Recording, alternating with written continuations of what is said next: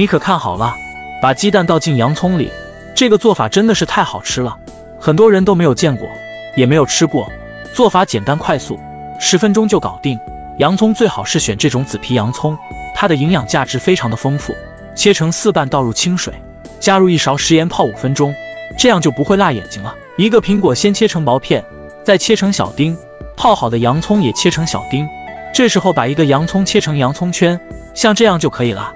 小碗中打入3个溜大鸡刚下的鸡蛋，一个红心对您来说是举手之劳，对我来说就能开心好几天。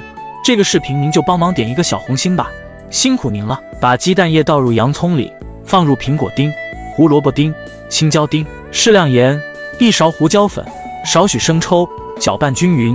加入1大勺面粉，1勺普通淀粉，搅拌至没有干面粉就可以。锅里预热，刷1层油，放入洋葱圈，倒入9分满的蔬菜糊，烙至两面金黄酥脆。